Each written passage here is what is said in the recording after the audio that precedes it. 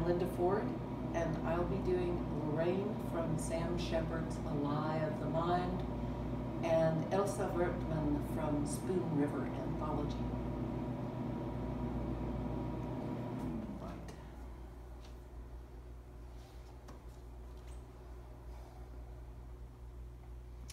Here now, come on, just try a sip. That's all I'm asking, just a tiny little old sip. Jake, sit up here and drink this soup. I'm sick of babying you. This is your favorite cream of broccoli. I made it special in the blender. I don't know why in the world you insist on getting so worked up over a woman. There's more pretty girls than one in this world. You'll find someone else sooner or later. You're a strong, strapping man yet. You got a little age on you, but that don't matter when you got a stout frame. Your daddy was still looking good at the age of 60, even though the bottle had walked across his face a few times over, but he still had that big stout frame on him just like you got.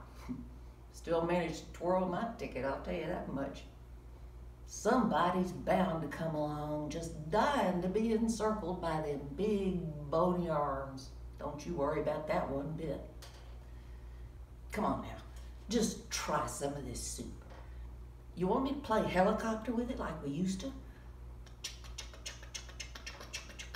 Man overboard!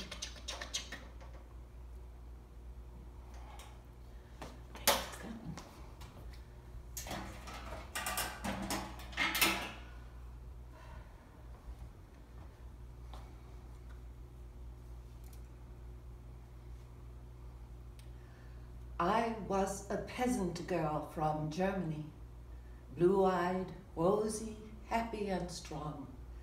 And the first place I worked was at Thomas Green's. One summer's day when she was away, he stole into the kitchen and took me right in his arms and kissed me on the throat, I turning my head. Then neither of us seemed to know what happened. And I cried for what would become of me. And I cried and cried as my secret began to show.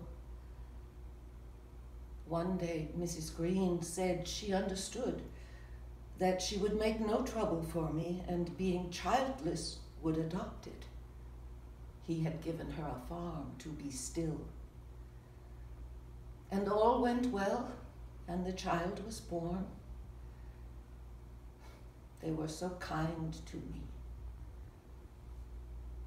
Later, I married Gus Wertmann, and years passed. But at political rallies, when sitters-by thought I was crying at the eloquence of Hamilton Green, that was not it. No, I wanted to say, that is my son. That is my son.